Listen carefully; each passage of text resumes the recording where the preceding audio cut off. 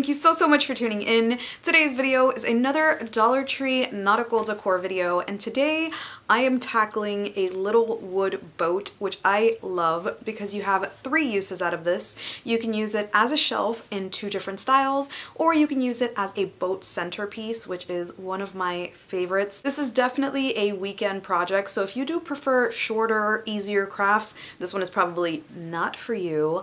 But if you don't mind, then it is totally worth it in the end, at least in my opinion. And I really hope that you enjoy this video and stick around by subscribing to this channel. Once you hit that subscribe button, we instantly become best friends. Did we just become best friends? Yep! And please don't forget to hit that notification bell. Make sure your notifications are set to all so you know every time I post a DIY.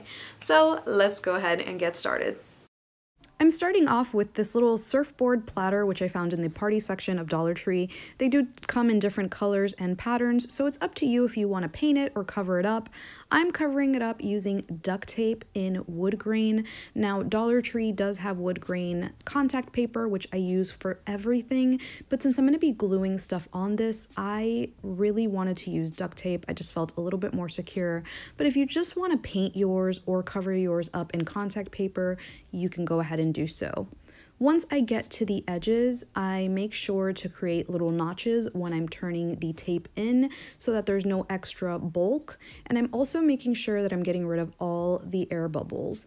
Even though this is duct tape, you're still going to get some air bubbles, so make sure that you're smoothing everything out. And in the end, you can also just grab a needle and pop them, but just make sure that you're creating little notches when you're folding the tape inward. You can start wherever you want. I started in the middle because I just wanted to make sure that the middle looked extra nice.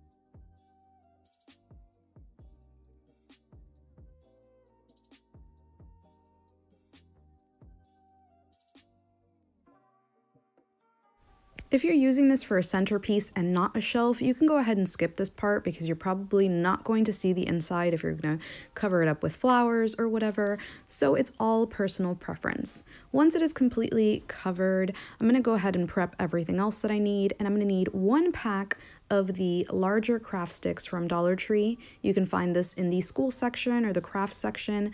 Now, I just cut off the rounded tips, and I used one as a guide to make marks for others. Now, if you use scissors, this is going to take quite some time, which is why I say it's a weekend project. So I actually used my mini saw. You don't have to use it, but I have been obsessed with this thing since my last project using it. And basically, I just grabbed a bunch of popsicle sticks together, and then I lined it up, made sure that my saw was going to fall right where I wanted it to, and then cut it down. To make my life a little easier, I took the popsicle sticks and taped them together so that they don't slide around, and then put my guide on top. Like I said, you don't have to use this. You can cut them all by hand with really good scissors, but I have been obsessed with this. I'll link it below. It's come in really, really handy for all of my Jenga projects lately.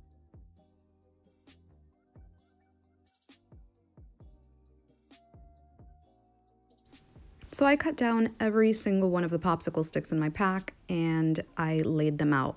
Now I'm going to use these games from Dollar Tree. You find them in the kids section. These are the ones that I use to make my little flip-flops. I am going to go ahead and sand off as much of the letters as I can. And once everything is sanded off, I am going to place them with the little holes facing down. And I'm going to do this with a mix of hot glue and this adhesive from Dollar Tree. I found this in the hardware section. I usually use E6000, but I've been giving this a chance, and it actually works pretty well. So I'm going to place this, making sure that it is nice and straight, and then I'm going to use some Jenga pieces. You can position these however you want, but I position them facing up just to give it a little bit more support. Kind of like a little L bracket, but not really an L bracket. So I added 3 just to be able to add some weight to it. And then I added my second shelf. Because these are actually quite wide, this piece only fits 2 shelves, which is perfectly fine because if you use it in the second style with the wood trimming, you can use the bottom as a little shelf as well. And you'll see what I'm talking about. So once this is all in place, you can let it dry and you can use it just as is, as a cute little shelf. This is the easiest way to do it. But if you wanted to get a little bit more into it, you're gonna grab those popsicle sticks and start lining them around the edges. Now these are actually pretty tall. I did end up removing them and cutting them down, and then I went ahead and just kept gluing all the way around, making sure that I'm not leaving any spaces like I did at the beginning. But you can leave spaces if you'd like, it's totally up to you. So once I made my way around to those edges, I made sure to start curving my popsicle sticks. And if you do see a little bit of gap, that is okay. I think it looks really good and makes it look a little bit more authentic.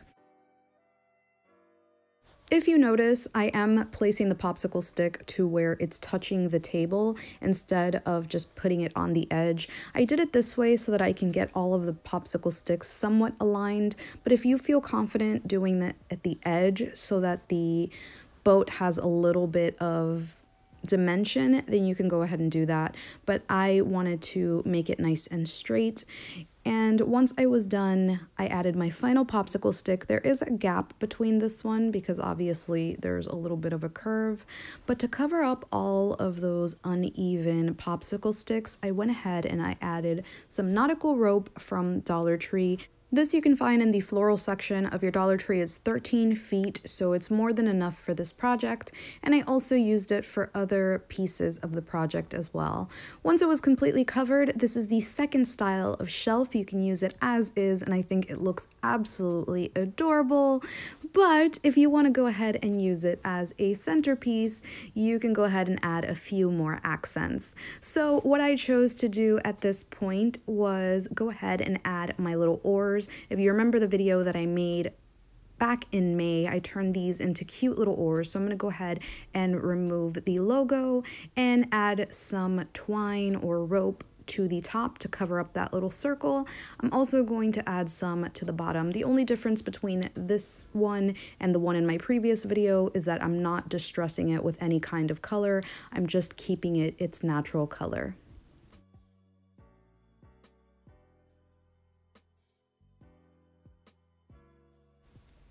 I also went ahead and used some of the Dollar Tree wood cutouts. I love this little anchor, so I painted it using these two colors, which I did purchase at Walmart, but you can find it anywhere.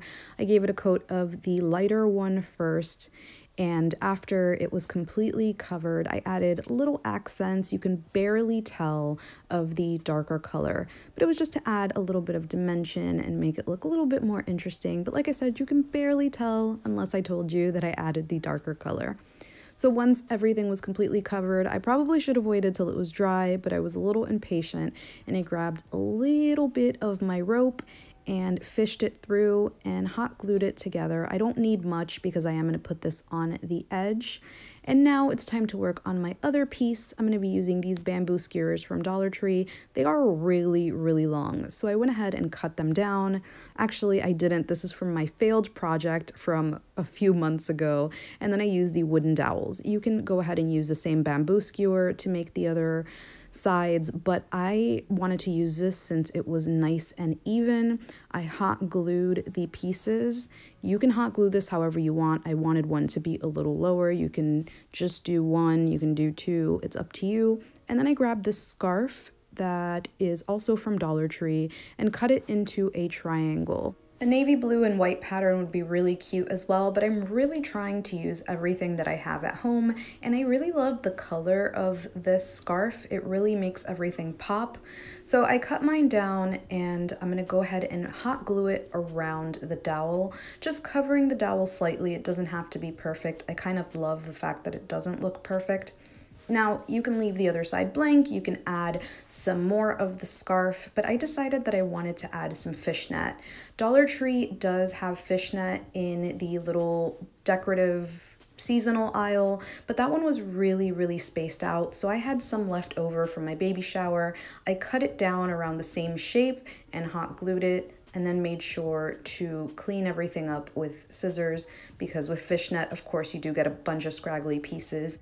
And once I was done, I had this really, really cool piece. Like I said, you can do whatever you want to yours, but this is just how I wanted it. You don't even have to put a sail on yours. I just thought it added to the fact that this is a boat rather than just a wooden piece. Now it's time to assemble, and I went ahead and added my little anchor to the side. I only added the rope. I didn't glue this to the side in case I wanted to use it as a shelf. This could always just hang and not look awkward. And then I added all of my plants to this. You can add whatever flowers you want, a little arrangement. This could be a little wedding centerpiece if you dress it up. But I thought my greenery looked really cool on here. I did play around with what greenery went where. And then I added my oars to the side. I think the oars really make it look like a boat because with all the greenery inside, it kind of loses its shape. So once I finally figured out how to place it, I went ahead and finally got to add my little sail. And I think this really, really tops the "this is a boat" thing. So once I was done, I had this really, really, really cool boat centerpiece or outside decor, whatever you want to use it for. And I think that this project was totally worth all of the time it took. If you like this video, please don't forget to give me a thumbs up. And as usual, thank you so much for watching. Let me know in the comments below which one you'll be recreating, if you'll be making one of each. And thank you so much for watching. Till next time.